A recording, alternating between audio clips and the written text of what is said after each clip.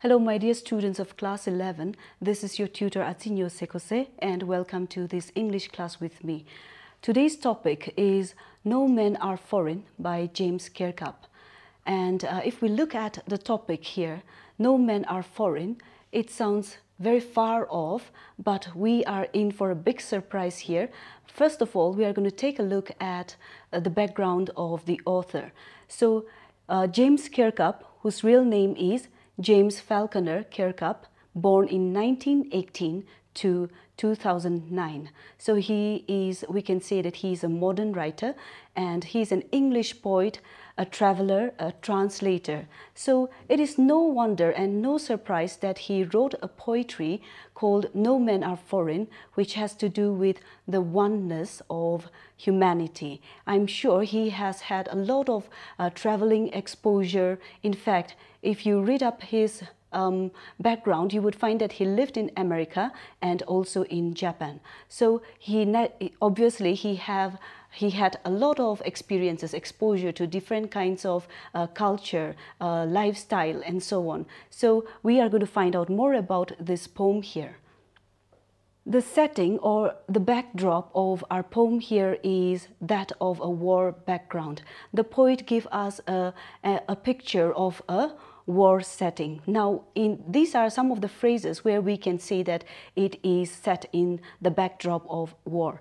So, beneath all uniforms, uniforms here is, in a very interesting way, uniforms here is actually a pun, P-U-N, which is a literary device and it means a clever play of words. So uniforms here is representing, naturally in a battlefield soldiers would be wearing uniforms, but also the poet also meant the commonness, the sameness or similarities that he is also trying to reveal here or reflect through his poem here. So that's what we have. Then the next one we have is we who take arms against each other. So arms here is referring to weapons, but also again we will learn that it is not just referring to weapons that we use literally in a battlefield, but also weapons that destructive things that destroy humanity.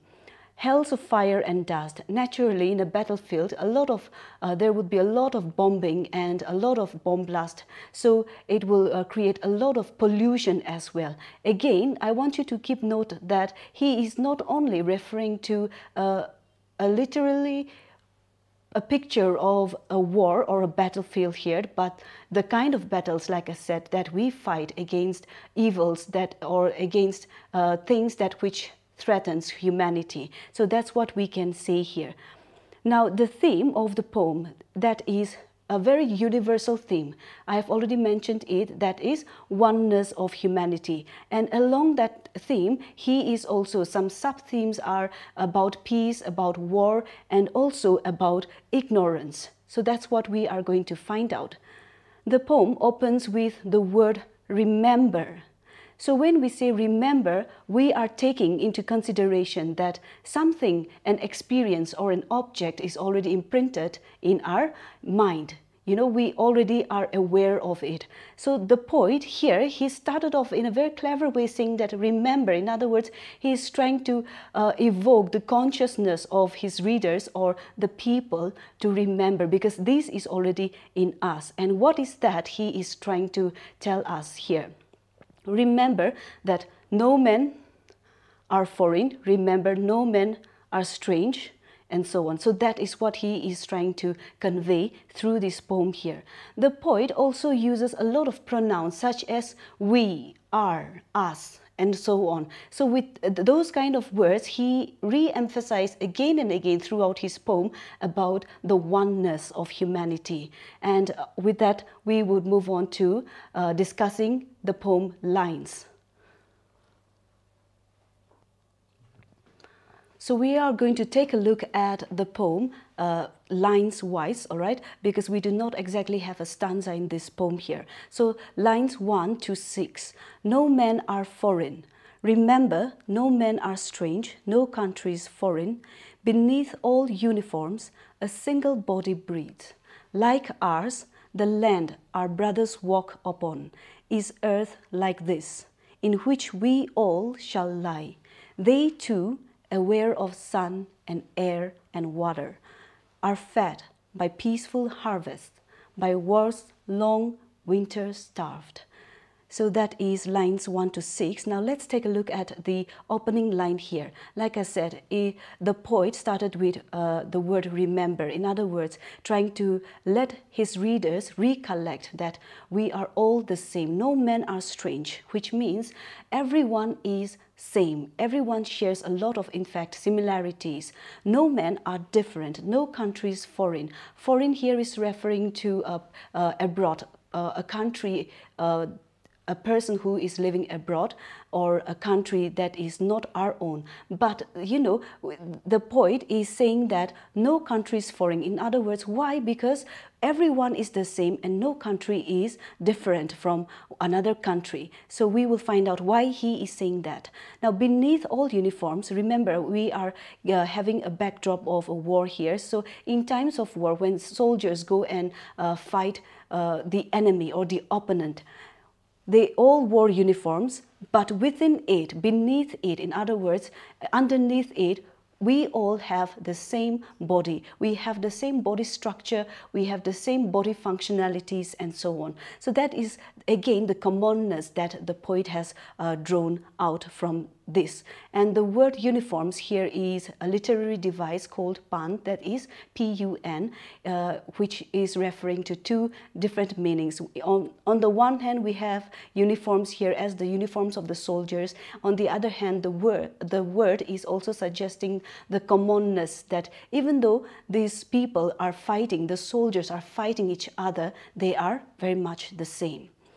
Like ours, the land our brothers walk upon is earth like this, in which we all shall lie. The very land that we walk upon is also the same land that the enemy or the opponent is walking upon. And that, what kind of a land is that? That is the earth, referring to the earth. It is the same thing. In other words, we all share the same earth or home here. And in the same way, we will all be buried, or for that matter, if you want to think it as a soldier, they would all be buried within the same, in fact, in the same land, that is the earth. So in other words, we all share the same earth, as well as we all share the same faith. Even though we may be walking in different places, we share the same earth or home. They too aware of sun and air and water.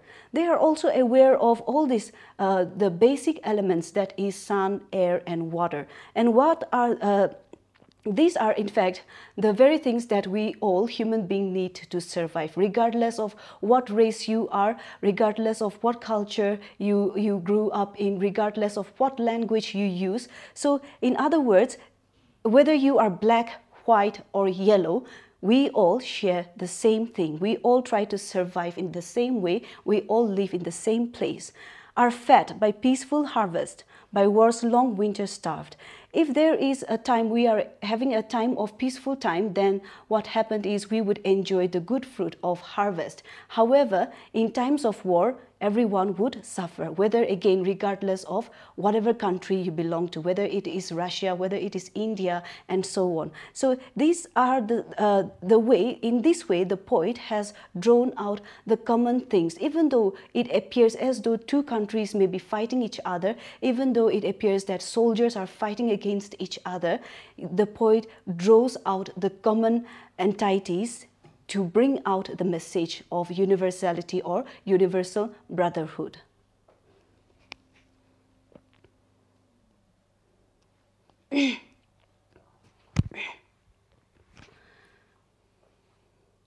Now the lines 7 to 12.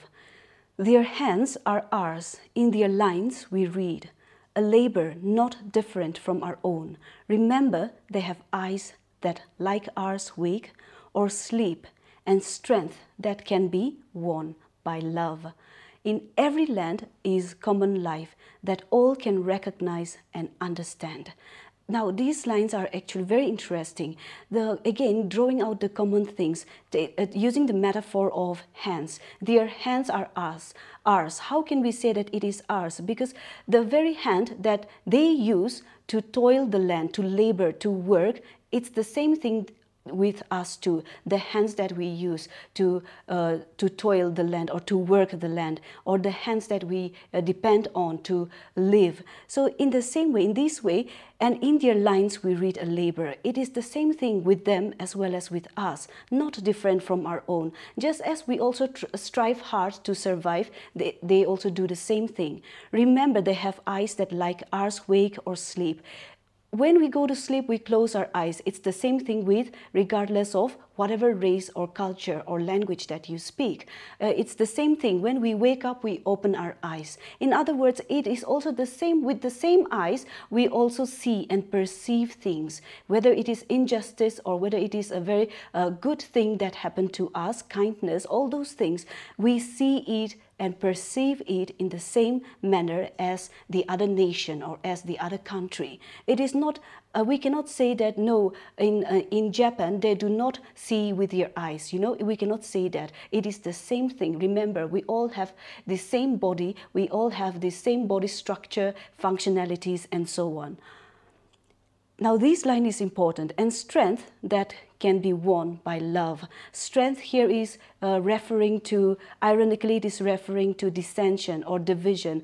Strength here is referring to misunderstandings or prejudice, you know, having a preconceptualized thought without knowing actually what is the fact, having make up your mind, you know, false opinion. So all these things can be won by what? By love. So the poet has given a very important message here, saying that love is that tool, a very powerful tool that can cut across all these differences, and it can cut across all our battles with hardships, that is to do with humanity. In every land is common life. It is the same thing in every land, whether it is in England or whether it is in India, it is the same thing. Everyone can feel, recognize, understand love. You know, if we think about it, if someone has shown you kindness, love and compassion, you would have understood, felt it. It is the same thing with a black person. It is the same thing with a white person, or for that matter, a yellow person, you know. So see, that is why the poet is saying that love can cut across all kinds of differences.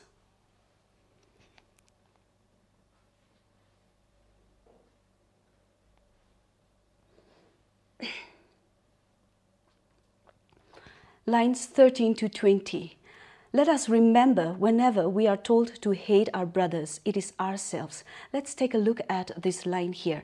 A person who may be saying that or telling you to hate the neighbor, or to hate the next country, your neighboring country, or to hate someone all because somebody is having a black skin color, all because somebody seems to have an eye that, or eyes that appears to be smaller than yours, you know, that kind of a thing, that those people who create dissension or division, who tells you to go and hate your brothers, if you do that, it is us that we hate ourselves. In other words, if you are hating someone, you are hating yourself. You are harming yourself. That we shall dispose us, betray, condemn. And in doing so, by listening to that kind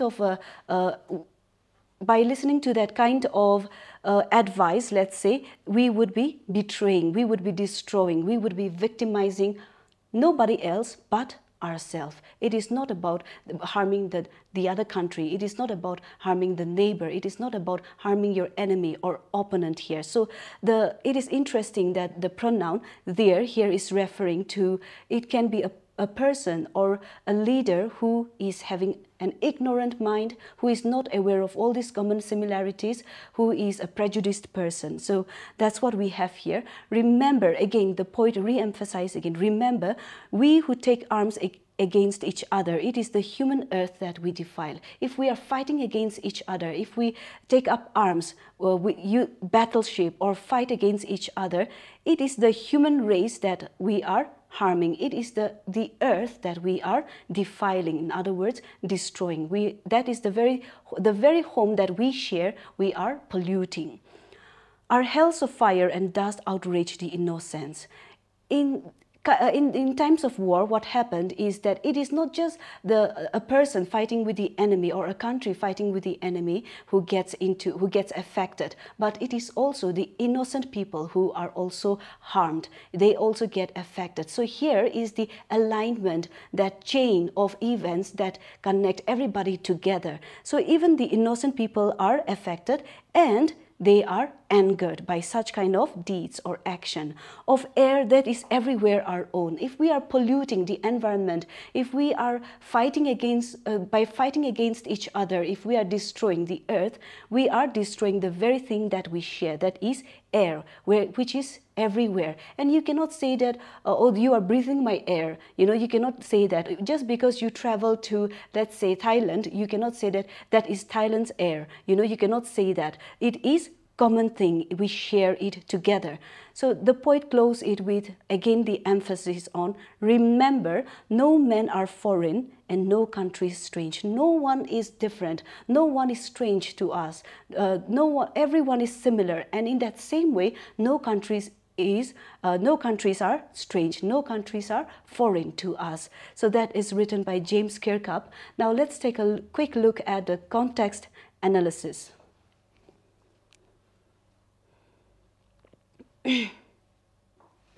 So if we take a look at the bigger picture of this poem here, what is the motive? In fact, I have started off by mentioning that the word remember was being used. So the motive here is that the poet is trying to evoke the consciousness of the mind, all right? The consciousness of the mind from ignorance. So in what way did he do that? He again emphasize again and again using the words remember, let us remember, and so on. And so what is the theme here? I'm sure you're able to figure it out for now. The theme is a universal theme that is about love for humanity or oneness of humankind. We can also say that it is about peace. It is also about war. It is also about ignorance. It is also about differences that we need to overcome. So that's what we have here. Now, if we think about it in this way, how can we develop love for humanity? You know, that is a big question in our mind. But the poet has given us a solution. And what is that solution? He said that love is the only thing that can cut across all these differences. Take the examples of cultures, differences in culture, differences in lifestyle, differences in race, color, differences in the language that we speak, or differences in ethnicity. All these things, whether you belong to a certain race, whether you have a certain color, skin color, or for that matter, different kinds of hair color, everyone can understand love, recognize love. So that is a powerful tool to combat the evils of the world. In other words, the war that we are fighting. Now, coming to the war here, we are not only talking about two countries fighting each other with big weapons, with bombs and so on, but we are talking about fighting the evils that is also about, take the example of global warming. You know, everyone is being affected. We all share the same weather. The poet has also pointed it out in that way. We all share the same earth. We are all being nurtured by the same earth. And so if something is happening somewhere in the world, it is also affecting us. So here we are talking about the alignment, how everyone and everything in this world is interconnected. So again, one of the themes here is interconnectedness. Everyone is interconnected. Whatever you do here, it affects, it ricochets in the other places. And the same thing goes with us. So that is why it is important. And that is why the poet is saying that if you are harming, if you are defiling the earth, you are harming yourself. So on that note, we would be winding up today's class. Thank you all very much for joining me.